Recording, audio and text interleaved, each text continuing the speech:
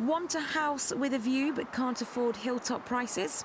You could take a leaf out of the book of a man who built a large villa on top of a Beijing apartment block.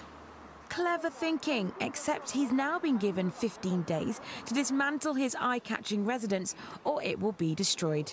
Seems the authorities were not thinking along the same lines. Work began on the villa 6 years ago, and a mountain of imitation rocks and plants have been taking shape in recent months, and residents of the 26-storey building have complained to the local government.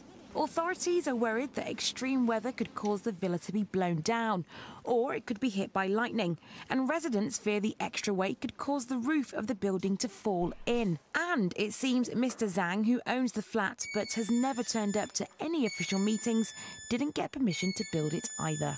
With all the attention this case is getting, people are coming down to take a look at the apartment block villa before the owner's 15 days is up and his home with an amazing view is demolished.